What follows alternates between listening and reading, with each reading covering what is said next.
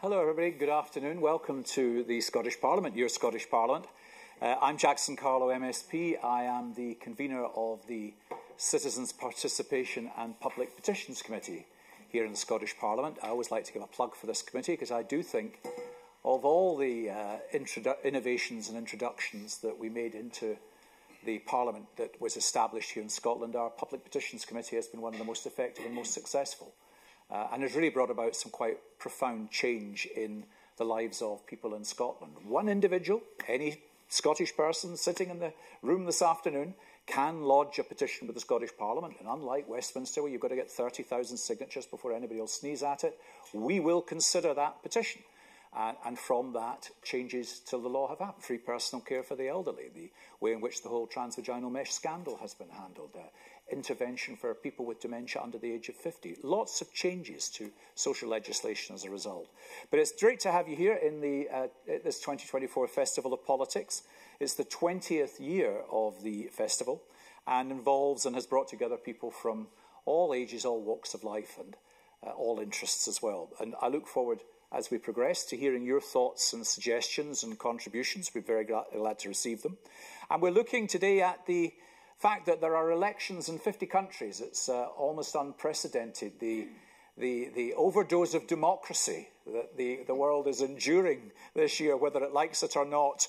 It's very interesting to understand what will the common trends, threads and outcomes of all of that be. And I'm delighted that we are going to be hosting this in partnership with the University of Glasgow. And later I'll be inviting you, as I said, to get involved. And we've got our BSL interpreters, Jemina Napier and Andy Carmichael, who are working with us today. And if you're keen to throw your thoughts in the ring, you can do so. Visit Scott Powell on X or on Instagram at Scottish Parliament. And this session is being recorded and will be available whether people want to see it or not, on the Scottish Parliament's YouTube channel later. And I'm delighted we've got a great panel with us. Professor Nicola McEwen, who's a Professor of Public Policy in the College of Social Sciences and Director of the Centre of Public Policy at the University of Glasgow. Nicola was previously at Edinburgh University as a Senior Lecturer and as a Professor of Territorial Politics. She was founding co-director of the Centre on Constitutional Change, where she remains a Research Fellow. And Nicola is one of those very important people who gives evidence to the committees of this Parliament from time to time and helps us come to determinations about issues like international relations, particularly during the whole Brexit and constitutional kind of period. Mark Diffley is one of those people who you may know the name of, but you read his opinion polls and various other things because he's a researcher and pollster with over 20 years' experience. After 10 years as director of Ipsos Mori in Edinburgh, who I thought never got any election poll right, Mark. Only before and after. But you can correct me in due course. Mark set up a new business in 2017, delivering research and insight for clients across Scotland and further afield. And Jason Boxt is a partner of RXN Group in Washington, DC, and has worked in public affairs and opinion research for more than 20 years, with an expertise in communications and digital research, reputation, brand management and political strategy. And yet that all sounds terribly impressive, and yet the first thing I asked when I met him is, what do you think of Donald? But we'll get round to that as well. I'm going to start with just a kind of teasing opening question for you all. When we were talking before, Mark was reflecting that something like over 3 billion people are voting this year. You know, I was born in 1959. There weren't 3 billion people alive on the planet. There were only 2.9 billion of us, and the explosion of population in the world is quite extraordinary, from that 2.9 billion to sort of 8 billion people, souls living in the planet today, with 3 billion of them voting. Now, some of those elections have taken place, some have still to take place, but, you know, what's your mid-year check on how, in fact, the whole explosion of democracy is turning out to be? And will I come to you, Mark, first? Yeah, thanks very much, and thank you. It's a pleasure to be here. Yeah, so we're about sort of 2/3 of the way through. I mean, obviously chronologically we are, but there are still actually quite a few really interesting elections to come this year. Most notably, the the one I'm sure Jason will talk about in a bit more detail and with his expertise. But there are several actually in around Eastern Europe which are going to have, I think, Moldova, Lithuania, and so on, and Czech Republic, which may have some quite big impacts on the situation in that part of the world, which we're all sort of quite familiar with now. So we're not kind of through this kind of explosive democracy event just yet. I mean, for me, I think the thing that we are seeing to a greater or lesser extent is the impact of incumbency at this point. So it appears to be that incumbents are struggling, and I'm sure we'll come on and talk about some of the reasons for that. And even where incumbents have held on, such as in India and in South Africa, they have suffered quite significant setbacks, and they are in much less powerful positions than they were before the election, let alone for all the incumbents who have actually been defeated, not least in the UK, of course. So I think that's kind of broadly, I think once the dust settles on this, that's possibly what we're going to look back on and see as the thread maybe that kind of brings it all together. Of course, each of these countries has its own context and its own explanations for what's happened. But I suspect that may be one of the themes that runs through each of them. Well, we're going to have a whole session on the American election, I can tell you that. But we'll come round to that. Nicola, what's your view? Yeah, I mean, it's easy to be cynical about democracy and elections, and we quite often are, right? When we experience them, when we vote in them. But I do think there is something quite wonderful about this year of elections as well. And I was looking at the numbers around the Indian election. It took a month and a half to conduct. There's 640 million people voted. And that's just phenomenal. And the turnout is considerably higher than in the UK election. You know, 2/3 of the electorate voting, more women than ever before. And I think that's brilliant. I mean, I think we have to be, okay, now that I've done that hope and ray of sunshine thing, I mean, not all elections are not always in democracies, right? So, you know, Putin was re-elected, and Russia is certainly not a democracy. Around, I think we count about 70 or so elections this year, and around a third of those are not in democracies. They're in authoritarian regimes, and we can maybe talk about the reasons why, you know, they may have that too. So an election as an event in itself is not sufficient sign of a healthy democracy, but it's still quite cool. And Jason, we'll get to your big election in time. I already gave that. I already did that panel. It's great to be here, thank you. And I love, this is the first panel I've been on in 11 years where I actually knew all the panelists from doing it previously with them, so it's kind of nice. Apologies if you've been in any of my previous panels, because you may hear the same themes. We'll see. So I was in university, I was an international relations major, and then I have a graduate degree in political science. So, and I've been a political pollster for 20-some years. So this year is just, it's like Christmas and Hanukkah and all the Kwanzaa, all just wrapped up into one. And I agree with Nicola. I am incredibly optimistic about the fact that so many people are voting and expressing it's the privilege of being in a democracy. But elections have implications, and it's unfortunate timing that so many people are voting immediately in the aftermath of the effects of COVID. And so Mark was talking about the challenges that incumbents are having. Incumbency is an awesome thing. I'm sure you've experienced that. Something like 90% of their win rates at like 90%. They're struggling this year because the economy has been not great. James Carville is an American political consultant, and he's a lot of things. He's funny. But he had a saying, it's the economy, stupid. And it's true. You can really boil down what's going to happen in an election to how people feel about the economy. And in the aftermath of COVID, where countries really stepped up in a lot of admirable ways and did what their governments are supposed to do, are now struggling with inflation and the aftermath of COVID and the shutdowns. And it's just really bad timing for them. that now all these elections are happening and people are saying, you know what? Thank you for saving us from COVID. Thank you for guiding us through that. What have you done for me lately? And that is the goldfish mentality of, and memory, if you're a Ted Lasso fan, that is the goldfish memory of the average voter. What is my life today? And if I'm not happy about it, I'm going to vote against the incumbent. So yeah, it's a really interesting time to be a political science-like person. Yeah. Well, I'm very pleased to know that we're both Ted Lasso fans. But I was interested in this whole issue of the pandemic, COVID, because it does seem to me that every government that was in power during the course of the pandemic, whether they were of left or right, whether in New Zealand, Australia, Germany, here, has then lost power in the subsequent election. And there are others that have suffered significant reverses. Macron suffered terrible reverses in the kind of elections to the Parliament.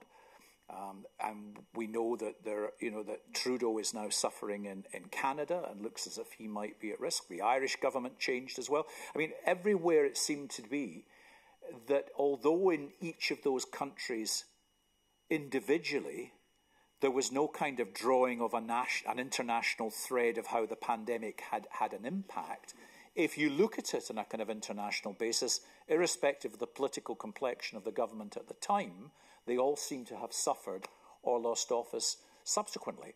Now, is that a coincidence, or is there something underlying? I mean, you've pointed to the economy and the subsequent effect of that. And was there any way that a government could argue its way forward out of that if that was the case? Nicola? So I think there are certainly, we have to be careful not to overgeneralise and not to assume everything is about COVID and the economy. So all of the elections will have their own sort of national drivers. You mentioned Justin Trudeau. There's an awful lot of reasons why he's in trouble, not all down to the economy. But I was reading some things about the key issues in elections, and quite a lot of them are the same. And quite a lot of them are really difficult for any one government to deal with alone. So, immigration, the economy, but drawing from global patterns as well. So, yes, COVID really mattered, and it was striking the way that governments were in the immediate aftermath or in the midst. They were credited as if there was a kind of, yes, thanks for that, as you mentioned. And now that seems like quite a long time ago. And actually, COVID recovery is really hard, and particularly when there's all these other factors going on and at play as well. And so I think COVID matters, but because of the knock-on effects of that, plus all the other challenges in play as well. And it's just really difficult. And there's not a whole lot of sympathy for that. Jason? I couldn't agree more. Even in the U.S., it's not... COVID was an interesting thing because COVID coincided with this sort of realignment in U.S. politics around issues. But COVID in and of itself is not what is actually causing these various election surprises that we're seeing. It's the bank shot, right? So Nicola mentioned immigration, which is inherently, by the way, tied to the economy, which is inherently tied to climate change, particularly in the global south. But in the U.S., climate change is not an issue, not directly. So we're seeing how complex and interlocked a lot of these issues are. I think in the U.S. at least, I won't speak to other countries, but in the U.S., for me, the big trend is we are tired of being tired and tired of being sad and depressed and angry. And Donald Trump has tied into the fear and the anger because that's all his reptilian brain can manage. And the response to that is not a policy response, it's almost an attitude. It's a burst of optimism and joy and happiness. And so I'm actually, as somebody who's followed elections for a long time, I would have told you a year ago, don't be stupid, people don't vote on emotion. I mean, voting is an emotional thing, but no candidate is going to win on emotion, and I have to revise that philosophy, because I think this year, at least in the U.S., it's not an election about policy. It's an election about sort of this more fundamental, emotional who we are as Americans. And I'm a happy American, and I think maybe more Americans are than not. Interesting. Mark, obviously your organisation does deep dive polling and has an opportunity to look at the kind of complexity of all these things. Is it an indirect, a direct? What did you feel the whole COVID kind of, the post-COVID impact on politics has been and will be in other countries? Yeah, no, I mean, my view is that whether you're just looking at the UK or Scotland, the UK, or more widely, these trends are much more deep-rooted and longer term than COVID, right? So you can go back. I mean, for people that are interested in all this, which I assume you are, because you're all here today. I mean, look at things like the Pew Centre that does a kind of an annual global survey of attitudes to democracy, right? And you see these trends kind of emerging over a really long period of time. And one of the reasons that people talk about, the crisis of democracy and so on, is because it's almost being eaten from within. Voters are, and this is not a UK, Scottish phenomenon, this is a global phenomenon in democracies, are increasingly and deeply distrustful of both the institutions and the individuals who represent them. And this predates COVID by a very long time. So if you look now and you see, well, that looks like a really surprising result at that election. Well, probably not, because I think if you've been paying attention and looking at the really good high quality data, this has been coming down the track for quite some time. And of course they're not helped by individuals, including the one that you just referenced there, whose whole shtick is to sort of play on this, right? And to feed into it and to exacerbate it and to play on people's fears. And you're right to be mistrustful, you're right to question, well, not to question everything, but they're out to get you. And it's kind of been, it's sort of almost being eaten from within. And that's, I think, really one of the most sort of worrying things, I think, that we observe. Did COVID presidentialise even representative democracies, in the sense that because of lockdowns, a figurehead had to emerge and almost become presidential in the way that they presented themselves? I mean, here in Scotland, the only face people really saw was Nicola Sturgeon. In New Zealand, it was Jacinda Ardern.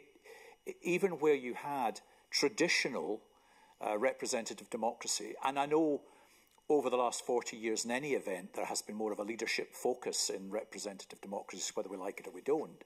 But did it exaggerate that? Did it push the idea of the one person face and make that? Is that a long-term trend now firmly established in all democracies? Do we now just have to live with the fact that whether you are in a presidential system or a representative democracy, it will feel presidential? I mean, my view, so just to jump in, is on your first point, is I think that is true. I mean, just anecdotally, I mean, I did a lot of the focus group work for the SNP before, like they commissioned our organisation to do it before the 2021 Holyrood election, right? And so night after night I was going on Zoom, because you weren't able to kind of meet in person at that point, and talking to voters who were saying, well, I probably won't vote SNP. I would definitely not in favour of kind of constitutional change, but she's doing an amazing job, right? And it was all about her, right? Because she was coming on, she was on our TV screens every day for an hour or whatever, and yeah. Again, much more locally, but Andy Burnham, the Mayor of Manchester, was here at the book festival this year, and I was lucky enough to go along to his event. And he talks about how COVID really empowered his role, because he was the kind of face of the Northwest and his region, and he was battling for all the money when they were distributing the funds to keep businesses afloat and all that, and fighting for a bit more cash from the Treasury and so on. And he openly said, that period really kind of empowered him, and the subsequent election, his vote went, kind of through the individual. You can reap what you sow as well. Nicola. I was just thinking that exactly, because, I mean, in the case of a public health emergency, that could work very well when people trust the messenger. If they don't trust the messenger, then that could backfire spectacularly. And it's interesting that despite, again, talking about that particular period, despite, forgive me, the enormous ego of the Prime Minister at the time, and Boris Johnson, he didn't really do that. He did have the public communications, but always flanked by scientists and giving them more of a voice. So it wasn't quite the same, and maybe didn't reap the same benefits as a result of that. But it does potentially expose you and leave you vulnerable when the tides turn. And I was thinking actually of Emmanuel Macron in a similar situation where such a big personality has put himself forward in that way and is very polarising. And Nicola Sturgeon, towards the end of her tenure, became very polarising. So I think you're right to observe that as a trend, but it does rather expose the people in those positions, and I expect it's not particularly pleasant. But it was interesting because, funnily enough, I had a conversation with Boris, because I was party leader up here at the time when the pandemic began. And I said to him that he should watch Nicola Sturgeon carefully because she had gained a lot of experience during the bird flu pandemic previously and had learned the value of single-person communication.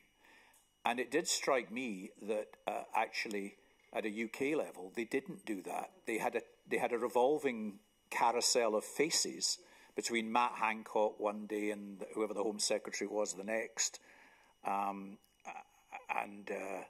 Gosh, I've even forgotten who they were. And in consequence, what constituents said to me is they found that more fragmented and disjointed than the single communication. But the difficulty, and I think this is maybe what you're alluding to, is to recognise that there is a season, and when that season ends, you can't just carry on like that in respect of every other aspect of political life too. And I think that maybe is something of what we saw in more than one country, and that became quite dangerous. Jason? I was just thinking it must have been so nice to have had a leader who took charge and was the positive face to a cure. So it's interesting, the question was, did COVID presidentialize places that maybe were not so? And I do think that global problems or universal problems require universal solutions, so that there's this opportunity to step up and maybe fill a role that hadn't previously existed. I think the effect, and maybe you were talking about a little bit, Nicola, in the UK, I think it had the opposite impact in the United States. I think we became immediately polarized, even more so than we had previously been. And we had all of these sort of competing views, and there was no one person who could actually stand up and say, I represent all of your best interests. That was the garage door that Joe Biden drove through, because he offered, not for everyone, but for certainly a majority, that kind of presidentialized, I am selfless, and I am a committed patriot and civil servant, and I am a safe vote. And we're seeing that again in this election. Okay, I mean, you alluded to this in the opening section, and that is that you can have elections, but are they genuinely free and fair and properly representative for the electorate who are able to participate in them? And quite a few of the countries that are voting this year, you might put into the category of saying perhaps not. And I therefore wonder what you think in these different contexts the act of an election does actually represent. Is it still an opportunity for people to make a point, even if they can't express it in quite the same way? Or is it a fear that if they're not seen to vote, well, that could cause them some sort of personal difficulty because these things are recorded? And, you know, I mean, in Australia, for example, which is a democracy, it's a criminal offence not to vote. So I'm wondering, what is your view about the myriad of countries that one might not immediately think of as natural democracies who are nonetheless having elections, and what that means in the context of the 3.5 billion or whoever it is that are voting this year? Who would like to? I'm going to ask for a volunteer this time. Who would like to kick off with that one?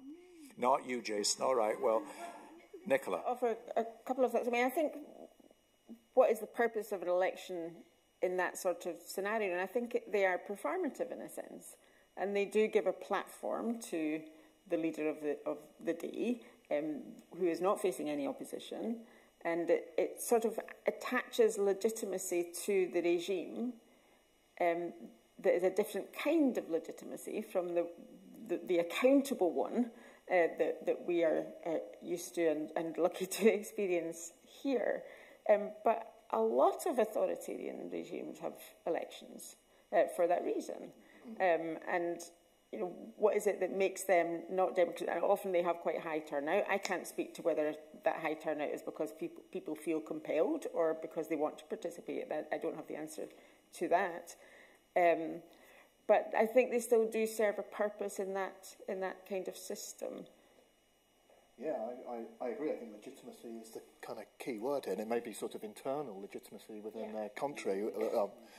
We're all sort of, we're all sort of sneering from outside, saying, you know, well, this is an absolute joke. But you know, internally, the story is very different. So, I mean, I think here there's some really instructive stuff, right? Because as well as you know what I was talking about earlier about kind of global studies around perceptions of democracy, there are also kind of think tanks and institutes that rate countries, right? So they give them a score. So they look at things like rates of participation, they look at the kind of rule of law, they look at voting systems and so on. And they come to a kind of an expert view of how democratic this country is, right? And if you look at the rankings or you look at the ratings for each individual country, it kind of makes some sense, right? If I gave you sort of 30 countries, you could probably do you know, anyone in this room could do a pretty good job of putting them in some kind of reasonable order of what an expert would consider to be good democracy or bad democracy, right? But the interesting thing is there's a real disjoint between what experts, how democratic an expert thinks that country is, to what the citizens of that country think about the democracy of that country, right? So India is a kind of key, you know, I think it's about, in the Pew study, I think there's about 70% of people in India rate the democracy of India very highly. But if you ask an expert, I think it gets like 0.3 on a 0 to 1 scale. You know, so an expert would look at India and go, it's really not democratic at all, certainly not by kind of Western or European standards, whatever. But actually people in that country think it's pretty democratic, either for cultural reasons or historical reasons compared to what they were used to in the past. So the legitimacy thing is really important, right? If that's your audience, absolutely fine. And who cares about the people outside who are kind of sneering at you and you know, criticising the way you do things? People in here, people in the country are actually quite satisfied. And you see that a lot. You see kind of this disjoint between expert views and citizens' views. And I think it's one of the most interesting things, actually, kind of looking at global democracy. Yeah. You said not me. Have you reflected further? I have index cards full of responses for you. No, it is an interesting idea that democracy is performative. Why else would President Putin have an election in the first place, right? I think there's a certain acceptability that comes with going through the measures.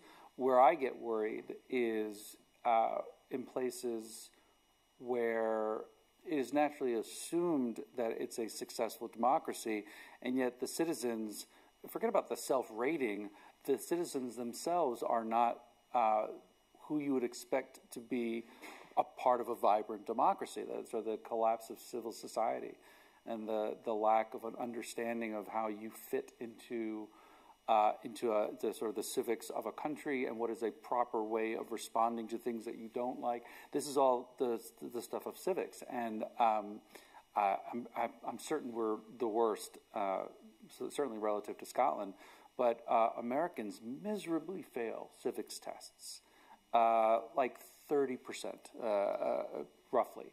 And I don't entirely blame them. I think we've kind of shifted away from teaching it, but this idea of democracy as a value positive as opposed to a value neutral, it begins to look a little shaky when the countries don't actually give value to making sure that the citizens understand and appreciate what their role is in a democracy, and I think that has all kinds of implications. Can I just ask about the relative impact of turnout? Because we've talked about all the people who are eligible to vote and who will then vote. And I always, as a teenager, used to be hugely amused when the Politburo elections in the Soviet Union would tell us that 96% of people had voted, until the Scottish independence referendum, when something like 92% of my constituents in Eastwood, which is on the south side of Glasgow, turned out to vote in that referendum. And in fact, the Scottish independence referendum achieved the highest turnout of any democratic exercise ever held at any time in the history of the United Kingdom. I mean, it was quite extraordinary. And yet we've just had a general election where we've had the lowest, second lowest turnout since 1885. What was it? It was, and elected a government with a massive majority on the lowest share of the vote, and as I say, the second lowest turnout in the last sort of 150 years. And you ask, a profound change can therefore happen to a country, irrespective of whether the turnout is 92%, although it's very difficult to argue after the event, when 92% of people have voted, that that wasn't representative of what the people thought, as certain people have found. Or you can, but with a much lower turnout, but still such profound change. And is that a theme in other countries too? I mean, why is turnout so variable in an election? Mark, I suppose you do a lot of the polling in this. So what are the factors that determine turnout? They are well, the voting system and what you're voting for. I mean, we did quite a lot of work around turnout and around participation during the 2014 and the lead up to the referendum.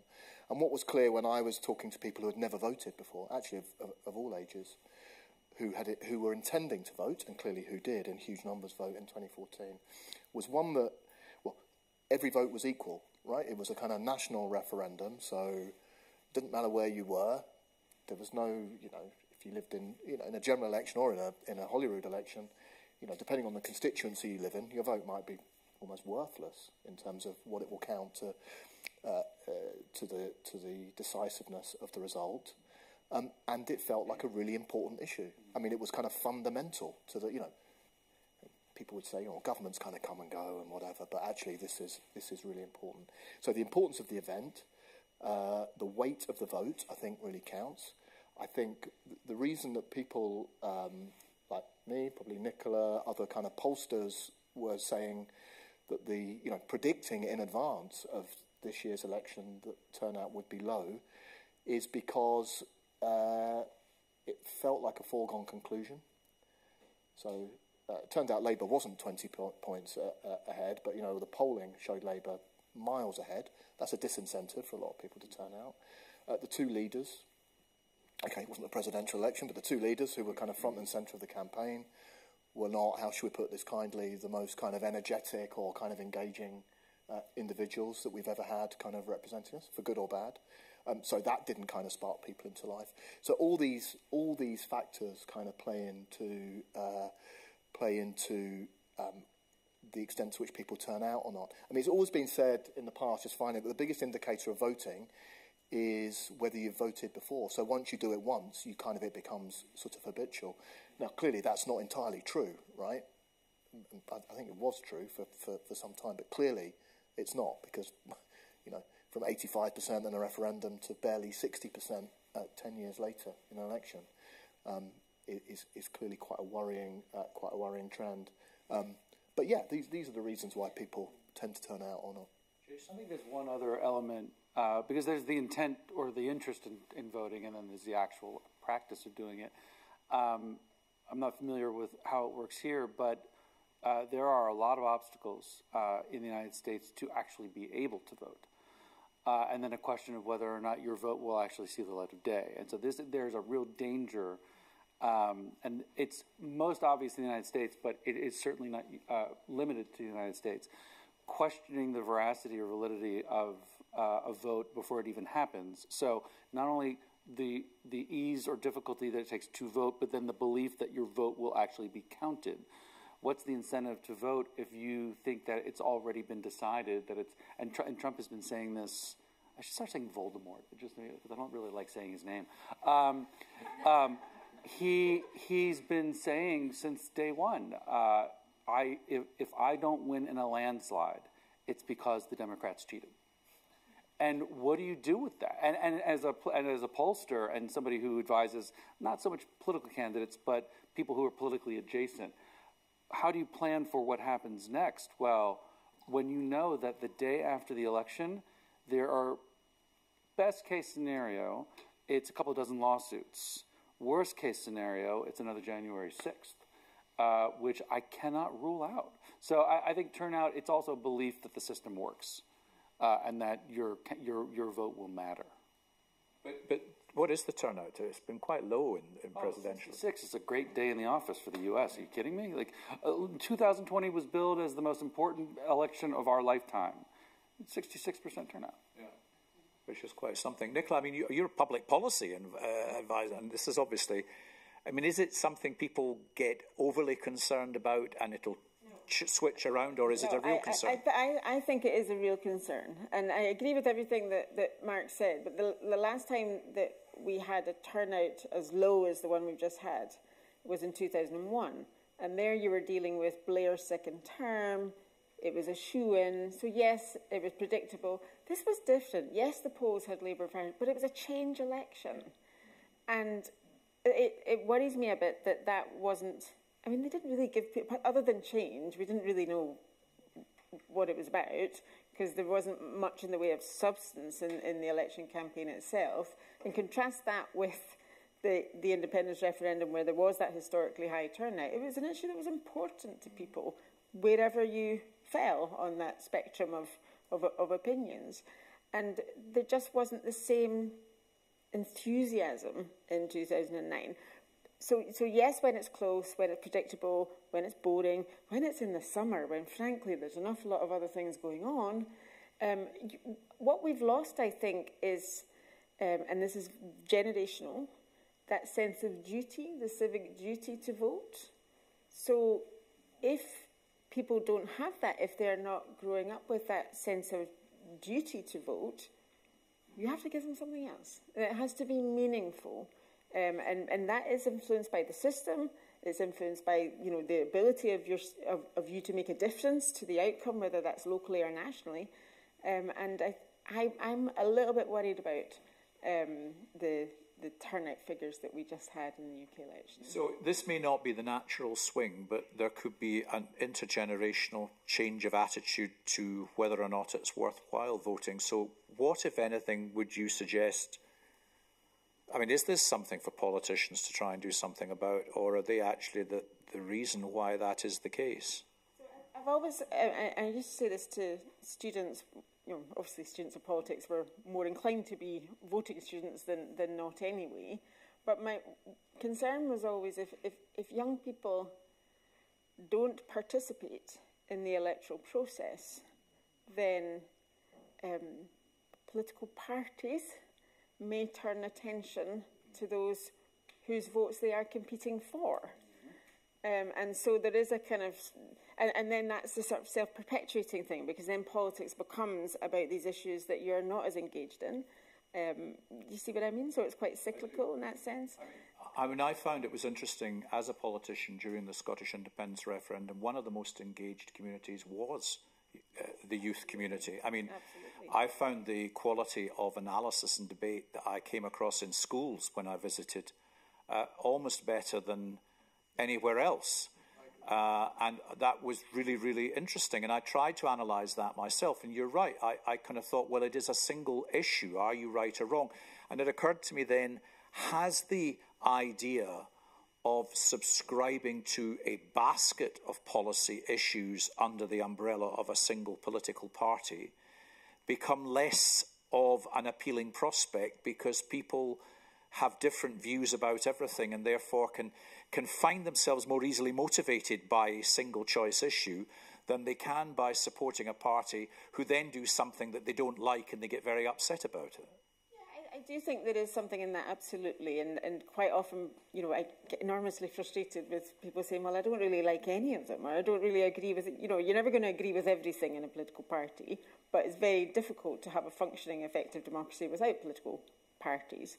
But I do think that parties and politicians and parliamentarians, and I know that you do this, Jackson, need to find other ways to engage young people in between elections, and actually governments. Really, there are really difficult issues facing governments. Don't keep them to yourself. You know, engage people, engage them in that process, and inform and deliberate and allow and empower people to be part of that decision-making process. And I think when if there is a feeling that it's every 5 years or so you're asked for your opinion, well, you know, why are we surprised that there is dissatisfaction with that? Yeah. I completely agree with that. Nicola and I were both heavily involved in the Citizens' Assembly 4 years ago. God, is it that long ago? It was like a lifetime ago. And of course, this was going to be the brave new world of kind of participative democracy and so on. And for many reasons, some of which I have sympathy with, not least they cost a lot to run and put on. You know, in these kind of straitened times, you know, that's the sort of thing that goes, unfortunately. But they are brilliant, and citizens love them, and you know, those who are kind of lucky enough to be chosen to take part. I actually think these are some of the kind of solutions to the in inverted commas crisis that we're seeing. It is about more engagement and more meaningful engagement, and I completely agree. You only have to look at the tone and the debate around the election that we've just been through. You know, young people's voice in this was almost entirely absent. It is interesting. I mean, my committee has held an inquiry into public participation, and it's been fascinating because it's different. I mean, we visited Ireland, and in Ireland they have a fantastic kind of citizens' assembly. They call it Ireland in one room because they believe it's much more representative than a parliament. But it also has a kind of constitutional circle in that the issues that the citizens' parliaments, the citizens' assemblies in Ireland discuss, are voted for within the context of the manifesto and the election. They then go to the citizens' assembly. They come back to the parliament, who then look at it, and it then goes to a national referendum in the event that it is something constitutional, like abortion was, for example. In Paris, it was quite different. That they had just initiated their process, brought together 100 people and asked them what they'd like to talk about. And of course, that wasn't a very healthy start, because they then said, well, we don't really know, what should we talk about?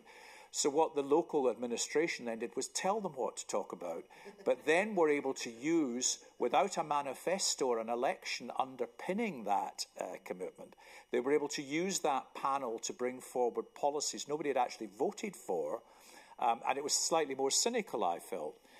In Brussels, not the European Union, but the country, they brought citizen participation in to work in their committee process. So they will have panels of about 60 with 15 politicians and maybe 45 lay people who have an experience of the issue. And they all got together in the room. And the 15 elected politicians looked at the 45 and said, well, why should we listen to you? Nobody's voted for you. And the 45 said, well, why should we listen to you? You don't know what you're talking about. And progressively, though, they found kind of common ground, and the work of those partnership committees then informed the parliamentary process and produced better legislation as a result. So you're right, Mark, it's an extra cost, and if done not well, it's an unjustifiable extra cost, but if done correctly, it can be the right cost. So I have a contrarian point of view on this. It's not so much contrarian. I think the system itself has to be considered when you talk about turnout, and whether high turnout is actually the intent by design. So I'll go back to the U.S. because, sorry. Our entire system of government, from the way we elect our officials to the way in which they govern, was designed to be slow and unresponsive. 100%. The Senate was actually created to keep the House in check. And our elections are not really designed to be quick and responsive. there's a reason why youth don't vote in the United States, and I'm sort of like Lucy and Charlie Brown with the football, and I keep going to kick the football, and I keep missing because Lucy pulls it. Every cycle, I get very excited about youth turnout.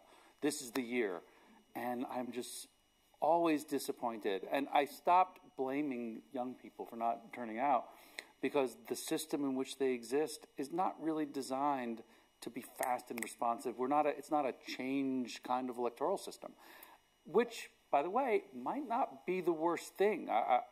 Democracy for democracy's sake, we have a pretty stable government. I mean, I suppose the other point here is, my profession, we don't do things like we used to 30 years ago. We don't have people with clipboards standing on street corners, like asking people their opinions. It's done online almost entirely. Perhaps voting needs to be more accessible. We're still largely doing things. We're expecting young people to participate in ways which in other parts of their lives are totally anathema, and we wouldn't expect them to take part in those ways. So why should we do that with voting? Interesting. Well, you were talking about America, and I'm just about to open this up to questions in a second, but there's one election we've not talked about, and that's the one that's still to take place. Poland. In the United States. And of course, it is interesting because the international community imagines that everybody in America is voting with an eye to the international community, whereas everybody in America is actually voting about what matters to them in America. But what is important to the wider world, who therefore sometimes think, well, it's obviously clear because, world peace and this, that, the next thing depends on it. But what do you think the immediate differences are going to be in respect of the way in which the United States engages with the world, dependent upon the outcome of whether it's Kamala Harris or Donald Trump? Dramatically different. I have to tell you, it's very funny. So I've been coming to the festival since 2013, I think was that. I was on one panel. It was to discuss Americans' views on Scottish independence. So it was a 90-minute panel. So I shared that, and then for the remaining 85 minutes, we just had to make stuff up. American elections are generally not determined by foreign policy. The last time it happened was probably 2004, when George Bush ran basically on his war record. Foreign policy really is an issue in American politics if you've either started or ended a war. Otherwise, we don't tend to think about it, but that doesn't mean we don't care passionately about it. And the difference between the two candidates, and really the two parties, because the Republican Party has changed. The Republican Party used to be a globalist party, and it is now a very inward-looking party. That's part of the realignment. Of all the differences between the parties, foreign policy might be the most stark. It is, you are either pro-NATO and pro-involvement and pro-Ukraine and pro-climate change and pro-renewable energy, or you're not. Like literally the other side of the list. So it's dramatic. And if I were a leader in the UK or Scotland, you have to scenario plan for the worst case scenario because it's a coin flip. But if there is a non-dictator world leader who isn't quietly praying to whatever their deity is that Kamala wins, they are actually a dictator, because that is the difference between these two candidates on foreign policy. Either of us, that you got an insight on, or was that one for Jason? Well, I think what are you calling him, Voldemort? Trump, or whatever you want to call him. He is actually making quite a the extent to which it's true or not, I will solve kind of global wars. I will, when I was president, the world was a much safer place than it is now. Right. We weren't fighting with China because we were friends. Putin and I were friends. So no, Oh, Kim, well, that's a love affair. That's different.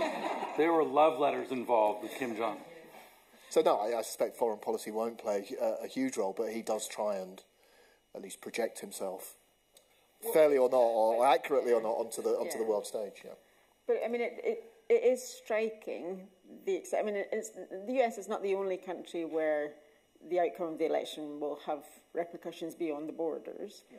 But the extent to which that is the case in the US, and the contrast with the sense that doesn't really matter a feature, is just really, really fascinating to me. And there's a couple of other things that fascinate me about the US elections. And we are just a bit more hopeful now than a couple of months ago. But one is the Electoral College. This comes up all the time because it isn't necessarily the case that if you win the popular vote, that you will win enough votes within the Electoral College to become president. That was Hillary Clinton's downfall. And I'd be interested to know what you think of that, Jason, because I'm not saying I would defend the Electoral College because I don't really know enough about it. It's not my history, but I do defend the need to modify the popular vote in a country, in a federal country that has such massive disparities in the size of the states. Because if you didn't have that, if you didn't have some way to modify the influence of California, then you'd probably have. Then it'd probably be a more interesting place for me to study from a territorial politics perspective than it currently is, because you'd have those dynamics, I think. But the other thing is, sorry, in the Bundesrat in Germany as well, between the different Länder, where you've got Bavaria, which is about a 17 million population, but it still only has 6 seats. And you've got, is it Westphalia with like 600,000 population, but the same number of seats. And it's a feature of any federation, and it's part of the deal. It's part of the deal. If you want to stay together, you have to recognise and accommodate the diversity institutionally. And it's one of the ways in which the UK is not a federation, in other ways too, but in that sense. The other contrasting thing that strikes me, and in a lot of the elections we've looked at, and certainly saw it in the UK and France, in the European Parliament elections, which we haven't talked about yet, where you see a drift away from the more established parties, that dissatisfaction being channeled into parties like Reform UK or the Left Coalition in France, and we're not seeing that in the US. Why is that the case? Because those are very highly responsive actions. I can't stress enough how intentional our system is to slow things down. We tend to look to government to defend and protect, and we tend to look to business to kind of push everything forward. I constantly have to disabuse people of this idea of like following the national polls, because we don't have a national election. It's not a popular vote. It's really 7 states.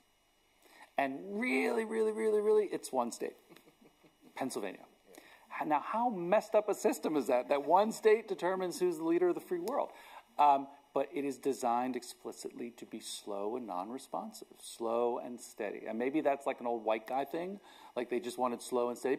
I think we jokingly talk about the fact that the Founding Fathers actually were scared of the masses. And they felt the need, like you talk performative, like the House of Representatives.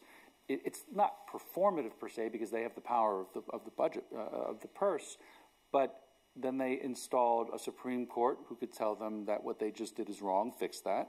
And they installed a Senate to say, no, you've got to pass our body too. And that's the thing with the equal seating. Montana and New York have the same representation. You can fit Montana inside one building in a New York City block. And then a president who can just ignore the House of Representatives. And I don't even have to sign a veto. I can just let the bill die on my desk. I'm going to go play a round of golf, and when I come back, this thing will be invalid, and you can go back to square one. It's remarkable. It really is. I mean, it's non-responsive. Well, it's something, certainly. Right. I hope you've all been thinking up. You're thinking up quite... Form it. Yeah, well, so I wasn't blaming you personally, but work of art. Do we have... some questions. We've got a microphone, so we've got a lady at the back and a lady at the front. And a lady, we've got 3 and see the arm of that gentleman there. Well, we'll start with the lady at the back. So if you tell us who you are and then fire out your question. My name is Anne Packard. This is a question, Chairman, for Nicola, if I may. Of the nations of the world going to poll this year, how many of them have an obligation to vote? And should it become obligatory in the United Kingdom? That's an excellent question, and to which I do not know the answer off the top of my head. So you're talking about compulsory voting. Do you know, Mark? Not very many. Not many, no. I mean, Australia has it, Belgium has it, and I don't think neither of them are. Italy? Right, okay. So I suppose is your question hinting at the desirability of that? Yeah, should they? Should they? So, I mean, I don't, it's not something that I would advocate, compulsory voting. I don't think, I think it's incumbent on those within the democratic system to incentivise participation, not to have legal consequences for the absence of that participation if you choose not to. Yeah. Sadly, I think we all know what would happen in this country anyway.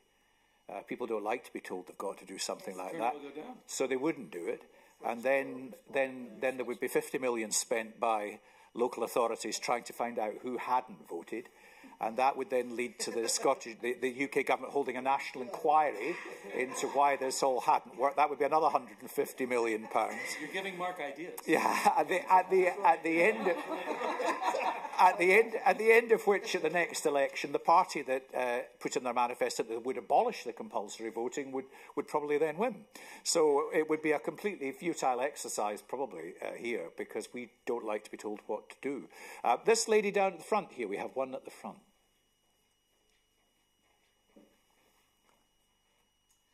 Hello, I'm Hannah. I wanted to ask about elections happening in Europe this year and what the potential implications are, not just within the nations that are holding them, but for the dynamics and the political cultures within Europe, which is an interesting place at the moment. Perhaps including reflections on narratives around the far right in Europe, if you want to. Mark? Well, I mean, it's a great question. I mean, obviously there have been the EU election itself to the EU Parliament, which to me it sort of depends where your expectations were. I think everyone expected a far kind of greater movement to the right than actually we got. We got some, but we didn't get it to the extent that I think a lot of people were anticipating. And then clearly we've had lots of elections in individual countries. The UK, France had a sort of surprise election in other countries as well. And there, as I was saying at the beginning, there are still quite a few to come actually. There's Austria, there's Czech Republic, there's others. You know, there was, what some of the big ones being? The UK, which we're all kind of familiar with. I think actually Portugal was one of the most interesting elections this year. Chega, is that what they're called? The far right party did make gains, but a lot of people thought they were actually going to break through and either win that election or form part of the coalition, and they didn't. I think that it hasn't quite been the sort of far right explosion, if that's the right word, that a lot of us thought it might be at the beginning of the year, which sounds kind of dreadfully complacent, and it's not meant to be at all. But I think there's been a little bit, overall, there's maybe been a bit of a reverse. I think it's still very worrying what's going on, but I don't think it's happened, in my view, to the extent that a lot of us thought it might do when we set out at the beginning of this year. Yeah, and I agree with that. And on the European Parliament election, I think part of the issue there, I mean, there were gains for the far right, however you define that, but they were very fragmented across different party groups, which diminished the effect. I think national elections are a bit different. Marine Le Pen's party won the first round and then really diminished in the round that mattered, right? And maybe it's that other parties are getting a bit better at competing against that, and clearly in that case the system helped. When you get a second round to help with that. But it goes back to the earlier point about outcomes of elections mattering beyond the boundaries of the nation state in question. And if in in the European elections to come, if we do start to see a shift to the right, however far down that spectrum you go, and that's often manifest in the European case with Euroscepticism, right, and a hostility to the project of European integration, then that obviously, in the context of the Council of Ministers, could have an impact on the direction of travel of the European Union. And, you know, that UK is not a member state anymore, but it's still heavily influenced by decisions that are made at that level, and the relationship with the EU is still something that's being worked out by the new administration. So that matters. All of that matters to the direction of travel that the EU takes. But the experience in France was quite interesting, because I don't think people expected that second round to be quite as decisive as it turned out to be. But it didn't really help Macron in the end, because Mellencamp then kind of saw that as a victory for completely the opposite side of the populist coin, and is now, you know, creating kind of its own difficult mayhem for the state of France. So populism has become a greater kind of characteristic of elections, and it's the demagogues of the right that have tended to be the ones that have looked the most sinister. I mean, and some of them do look pretty odd. Is it a passing trend? Or, as Mark said, is it something you can't afford to be complacent about? I definitely don't think you can afford to be complacent about it. And I Mark's a pollster, I'm not, so I don't do predictions beyond next week. So I wouldn't be able to tell. I definitely wouldn't expect it to be a passing trend. But what is interesting, I suppose, is what happens when populists get into power. Because in the opposition, it's a pretty easy case to make, right? Because populism is very black and white. It doesn't deal with the complexity of public policy challenges, but you can get away with that if you actually do get into government. I think we've seen a little bit of that in Italy. Success can in itself bring new challenges that change the nature of these movements and parties when they get into government. But Jason, I suppose, therefore, we would characterise Trump in this kind of populist flavour. Let's, for the moment, just hypothesise that he doesn't win. Can we just stop right there? What then happens to the leadership of the Republican Party post that? Will it find something more balanced again in terms of its leadership? Or are we going to find that we have mini populists who aren't quite as good at it? Or are we going to find, in fact, we have people who are even better at it? Because Trump's populism is a sort of mad populism at times, not a reasoned populism. And I sometimes wonder if that is the direction of a certain trend in the United States. Might somebody who harnesses all that in a much more rational way be more effective? And is that what the next Republican leader is likely to be? Yeah, that's a great question. So a lot of people want to think that Trump is the sort of cause, but really this trend toward populism was happening before Trump came to office. And in many ways, Trump was just the convenient idiot at the time. And he has tried to shape the party in his name, but the reality is that he is so transactional. He has an incredibly fluid philosophy that just reflects the reality of where the party is now. The party is realigning, and when Trump is done, there will be a battle not for the soul of the party, but for the crown of the newly realigned party. I used to say that the Republican Party was broken. I was wrong. It was just realigning. It's a very inward-looking, populist, more traditional reflection back on better days. The people who have left the Republican Party, the never-Trumpers, are not going back. So they're going to have to figure out a way. They're going to be in the desert, I think, for a long time. I think whether or not Trump wins this election, the next election, if Trump wins, he does it on the strength of his personality. And if he loses, he does it on the strength of his personality. But when he is gone, what will remain is this populist, inward-looking, quasi-neoconservative group, and there will be this 10 or 15 or maybe even 20% of the rest of the remnants, the smoldering remnants of the Republican Party of the 1980s and 90s, who will need to find a new home. And it's a tremendous opportunity for the Democratic Party to also realign, but to do it in a more controlled and thoughtful way, and to reclaim back some of that middle ground. And I am an unapologetic centrist. And I think that's the next political landscape in the U.S. This lady, no, I'm going to go to this lady here. There was the lady, and then there's a gentleman will be next behind. Hi, my name is Stephanie. I come from Taiwan. And so just a quick comment before my question, but I just wanted to remark, having been in Taiwan during the entire pandemic and being here now, I started to realize after getting here what a parallel universe I was living in at the time. And also in terms of elections, I think it is Taiwan presents quite a unique example in that basically the two major parties that we vote for, it's less about policy than their attitude towards China. So I just wanted to ask the panel how familiar you are with that, and your takes on our election, which happened in January, and perhaps what happened in May with the Taiwanese parliament.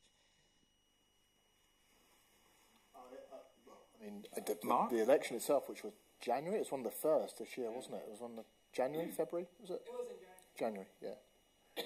I mean, the incumbent won, right? So, but it falls into that kind of won, but kind of weakened. Yeah, they lost the parliamentary majority, but he's still... By one seat. Yeah. So it's kind of created this rather probably quite fragile outcome, which, of course, as I was saying at the beginning, kind of falls. You know, this is part of the trend, of what we're seeing. I don't think, for what it's worth, and it's not really answering your question, I don't think we look at this enough here. That election got pretty much zero coverage that I can really recall, certainly in kind of mainstream, on mainstream kind of broadcast news or in newspapers. We've been fixated all year with our own election, and as soon as that's over, with Jason's election. So, but it felt to me like it didn't really resolve it. Would it ever have resolved the issue? I suppose, but I suppose from where I sit and looking at it, it feels like it's still a very delicate and fragile situation, and one which I suspect will be influenced by the outcome of the American election as well. I mean, in some senses, that might be even more important than the outcome of your own election to some extent, at least, and who wins that, particularly given Trump's kind of tendency to tell the world that he can solve every war that's going on, within a couple of hours or whatever. So, a couple of phone calls. So, yeah, that's sort of how it feels from here, I think. Can I just add something? It's interesting when you said, the elections are not about policy; they're about relations with China, and elections are actually not often about policy. They are about the economy, but not so much the choices that are on offer about the economy, but the general state of the economy and how it makes people feel, or about the trust and belief that the party will be a competent government. And so quite often, the policy issues sometimes aren't that far apart. Sometimes they are, of course, but that's not necessarily what's driving voting behaviour anywhere. And, for a long time, and it wasn't the case in 2021, but for a long time, as Jackson will attest to, the Scotland's place within the United Kingdom was one of the biggest issues in Scottish elections, rather than the policy detail. So it's just to respond to the comment that you made there, but yeah, very interesting. China is one of the issues, actually, that does break through in U.S. politics. Not for any kind of informed point of view, per se, but Trump's politics in particular, and I think populist or nationalist campaigns more generally need a boogeyman. and for China, and relative to the U.S. election, Trump has not made China the boogeyman. And he talks about his relationship with President Xi and the fact that he could solve a lot of those problems. And on the other side of the coin, it is a relentless sort of defense of the idea that China needs to stay in their lane. So this is the one where, and it gets confusing at a sort of a citizen level, because a lot of Trump's voters actually remember way back when, 4 years ago, when he campaigned against China. And in a really disparaging kind of way. And so Americans have been raised to believe that China is the enemy, which just makes its presence in our election really interesting and a little confusing. But of course, it was Nixon who went to China. Only Nixon could go to China. But does that mean is that so long ago it doesn't have any resonance at all, or did the fact that America broke the international taboo of relationships with China something kind of that has left a kind of seed of kind of association in the public mind of kind of America and China? Well, the sort of almost quaint idea of only Nixon can go to China really has less to do with China than it does the idea that you could do something extraordinary and maybe unwind, kind of risky. In the mind of the U.S. voter, and really from a policy perspective as well, I mean, China owns us and is really seen in many ways as the only other actor on Earth who can challenge the United States for hegemony. So they're the bad guys, but don't ask Americans to tell you why. They've just been told they're the bad guy. Okay, we'll come to the gentleman up here, and then we've got two gentlemen over on this side who would like to ask a question as well. Hello, I'm Andy. It's just kind of a fundamental question on kind of democracy. So democracy is rated across Europe and the world in different levels, and even within the UK and against Scotland and America. Do you think change of system that would encourage more political parties would be helpful for this? Because I think you'd be able to tackle potentially talking about key policy issues a lot more. We talked about people kind of falling out of terms with their political party that they usually vote for because of policy decisions that they've made, so now they don't know who to vote for. And I think there's going to be a rise in people currently who maybe struggle at every general election to be like, who do I vote for? I know I personally, at this general election, I did vote, in case you were worried about that, but I did struggle with, like, who should I vote for this time around? Because there's just so much policy. If you take a Venn diagram, no political party is an individual circle. There's crossover everywhere. So do you think more parties would help this problem? Well, see, that I find that a fascinating question too, because it plays back to my view that the traditional willingness just to associate with a party because you agree with 40% of what it says and you'll live with the other 60 is not really kind of something people feel comfortable about doing. And my post bag is full of very bizarre emails now. I can never vote for you again because your party won't ban foie gras. You feel I'm not really quite sure how I'm meant to deal with that as a kind of political statement. But then again, more political parties. Well, this parliament was set up. I remember the great claim of Holyrood was, this will be different. This will not be a parliament that is governed by party politics. We're going to have a rainbow parliament with all the different communities represented, all the business people for whom London's too far away who want to contribute, all the voluntary sector people who will be able to come forward and champion. We've had two independent members in my time, Margot MacDonald and the Labour man who's named, Dennis Canavan, him. We had one parliament where we had the Scottish Socialist crew. I think it was the 2003 Parliament. But really increasingly, aside from the sort of growth of the Greens, this has become every bit as much a party politically driven establishment. And is it almost impossible to create a world of new parties and have them break through on a substantive basis rather than reform, which is broken through on the basis of one figurehead alone? So, to go back to your were you meaning electoral system or broader than that? I mean, I think you probably have to start. Yes. Yeah. So I think that obviously the electoral system will shape the number of parties that you end up having in Parliament. And I do think that the UK electoral system is increasingly out of step with the Norman democracies and open to challenge, particularly in light of the election we've just had, when you can have a massive majority with 1/3 of the vote share.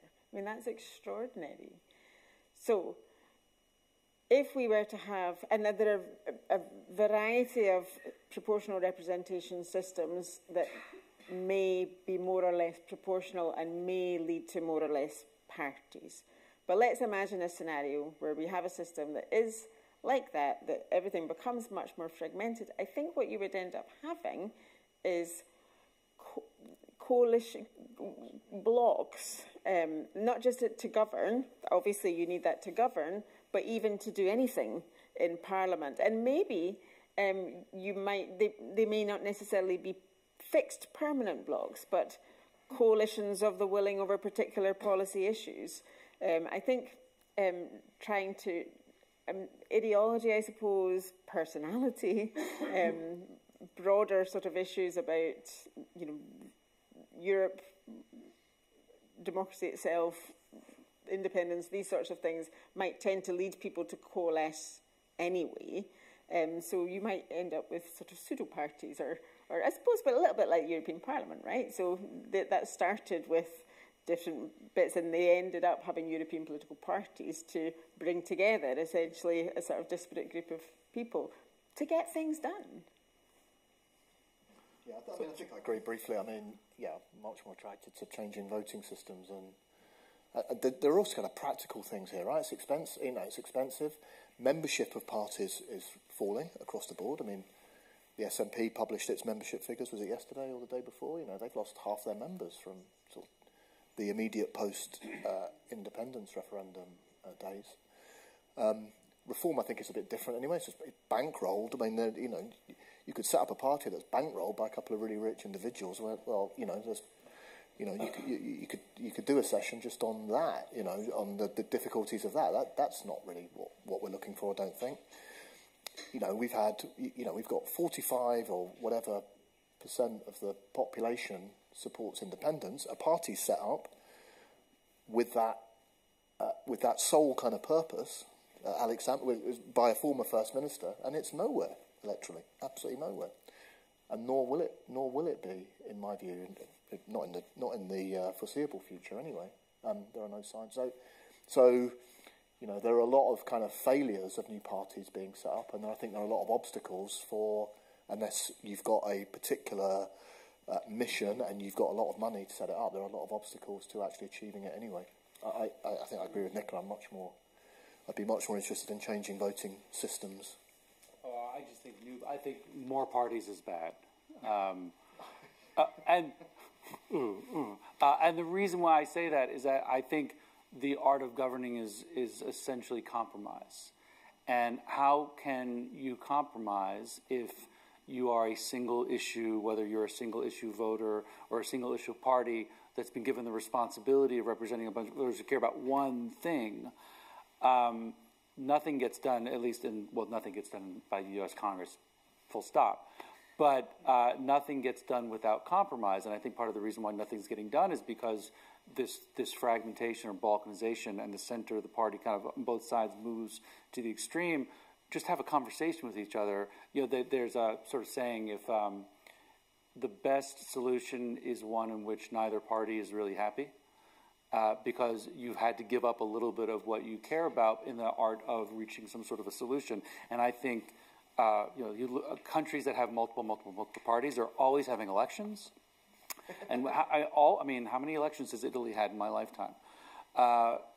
You don't get things done without compromising, and I think multi-party systems discourage that. Okay, I'm going to get two last questions together just here. So from this gentleman first. Okay, thank you. My name's Mike, and I was involved in my first electioneering in the early 1960s. I think you must have been a baby in arms then. But one of the things I've noticed is that certainly when I was first involved in electioneering, the way we found out about electoral issues was by the newspapers. Then we began to see the television, but the leader of a party was much, much less significant. And when you've identified in your discussions about the kind of quasi-presidential role, I do wonder to what extent has that been affected by the media and the world that we live in, rather than by the political change.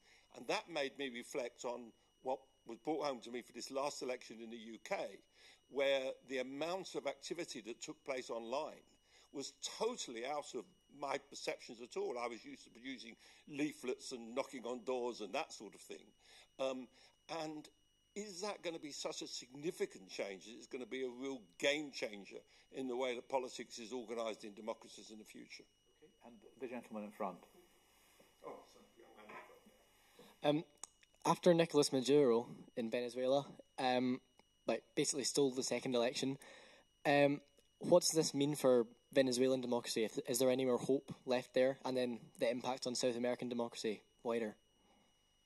Well, not quite related, but two good questions. So this will be the last round of questions we have. So anybody like to kick off with this one? Jason?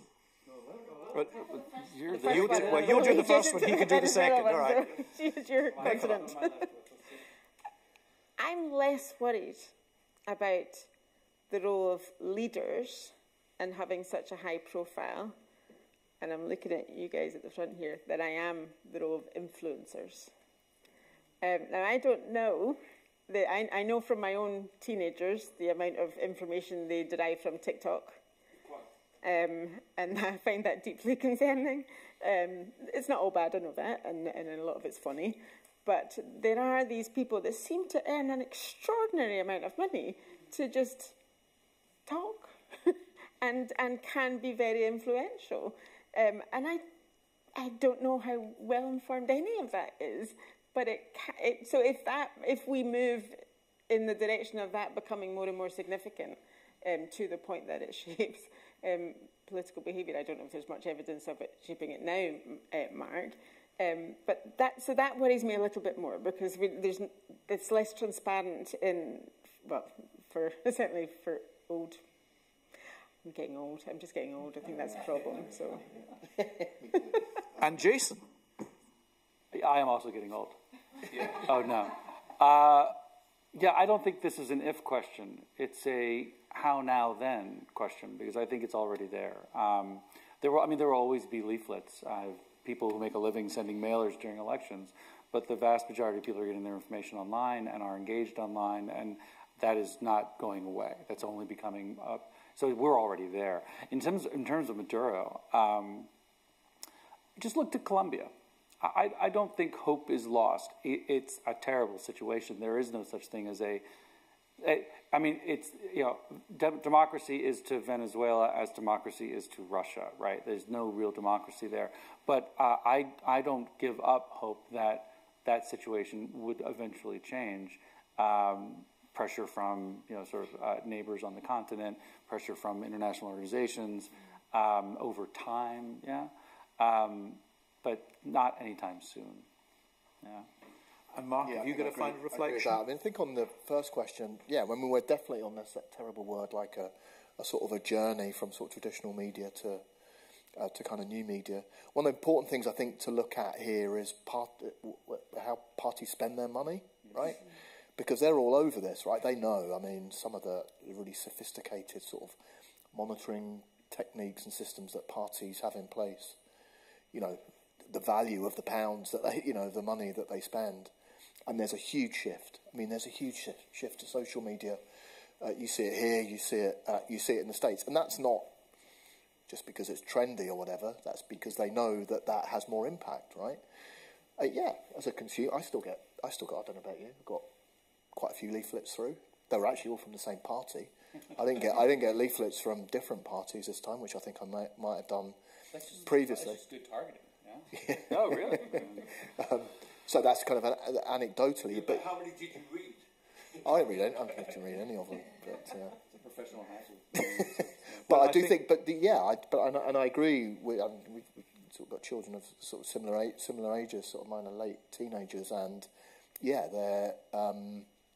It is quite something to see what they're consuming, and the kind of regulation or lack of regulation of that, and the absolute ability to be able to pump this stuff out without any kind of recourse to the sort of veracity of it, I think is no, that's a whole other subject, which I know you've been talking about.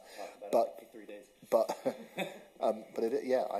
I worry about that deeply. I think. Yeah. Although, I mean, I have to say, like television news, there's more of it, but it says less, and I kind of feel that with election leaflets. They're all different shapes and sizes, but they only say the same thing. I did just sort of final point on this. I was lucky enough to be in a session, not in this festival, it was with the editor of The Sun in Scotland, who was reflecting on, they came out for Labour, as The Sun corporately did, or UK did, but talking about the difference between the sort of the anticipation of that moment in 2024 to 1997, right? Yeah, the endorsement. Yeah. 1997, you know, for those of us old enough to remember that kind of campaign, we were sort of sitting with bated breath, waiting to see what The Sun would do. I mean, for good or ill. I mean, this time we weren't really, and she did a marvellous job of kind of building up the looking back on that anticipation. But the fact is, it just didn't have the same impact, and that is a single comparison of the same event tells you everything I think that you need to know. But The Sun in 1997 had 4 million readers. Today it is valued at less than £1 as a commodity. Yeah. And most people think when Rupert Murdoch dies, The Sun will close within a week because it's not worth anything as a business. Don't let you back to jail. That's where we have to end. I hope you've enjoyed it. Can I just advertise something that's coming up shortly, because I was kind of partly responsible for bringing it to the Parliament. And that's a performance by Scottish Opera. And this is a modern 15-minute opera called In Flagrante. It's taking place in the garden lobby. And it is 3 government ministers waking up the morning after the night before at a party conference with a spin doctor trying to explain how they're going to have to deal with the consequences of their actions. It only lasts about 15 minutes, and it's very entertaining. And after that, we have a final really excellent event, which will be a debate about the whole kind of history of the Scottish Parliament and responsible debate, and that's taking place at 3:15. There's a survey that will come out. I hope you will all complete it and say what you thought of today's session. But can I thank, first of all, our interpreters, BSL interpreters, who've been hopping up and down throughout. Can I thank all of you for your participation and attendance, and can I ask you to thank our 3 panellists again, Professor Nicola McEwen, Mark Diffley and Jason Boggs. Thank you all very much.